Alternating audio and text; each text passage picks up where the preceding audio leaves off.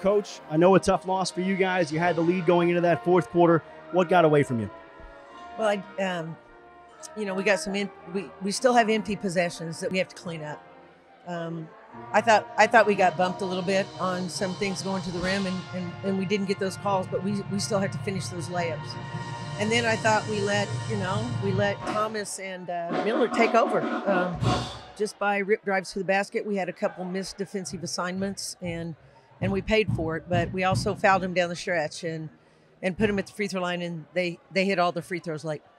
In terms of the good stuff, Dulcie Fonca-Mengiato, 22 points tonight, a career high. What about her play tonight surprised you, impressed you, made you go to her so much in the second half? Well, we were trying to go to her in the first half. I mean, that was our game plan, to play down the middle of the floor and try to keep the double teams off of her.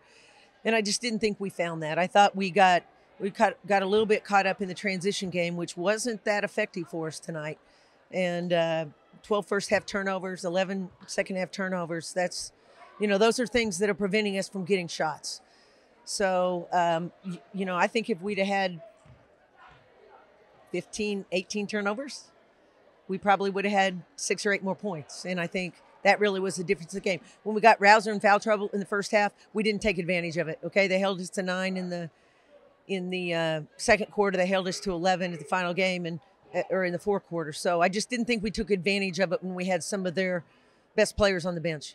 In terms of free throw shooting, I know it's been not where you want it for your team the last couple of games. Anything that you can do in practice to correct that? Well, we're shooting a lot of them right now in practice. So we're trying to shoot them under pressure. We're trying to shoot reps. I don't have an answer for it. We gotta keep working at it. Anything to take forward for Tulane? Don't know much about Tulane yet, except that I know everything about Tulane because we played them the last 12 years. I know they're going to have a really good 2-3 zone. I know they're going to execute their stuff really, really well. They got one of the best players in the conference in Freeman, and they're going to make us play at their place to win. I mean, when we've won at their place, it's been a last-second shot or win by 2 or win by 4. So it's going to be another game much like this that it's going to come down to the fourth quarter, and we've got to execute when it matters. Thanks for your time, Coach. We appreciate it. Thanks, Tyler.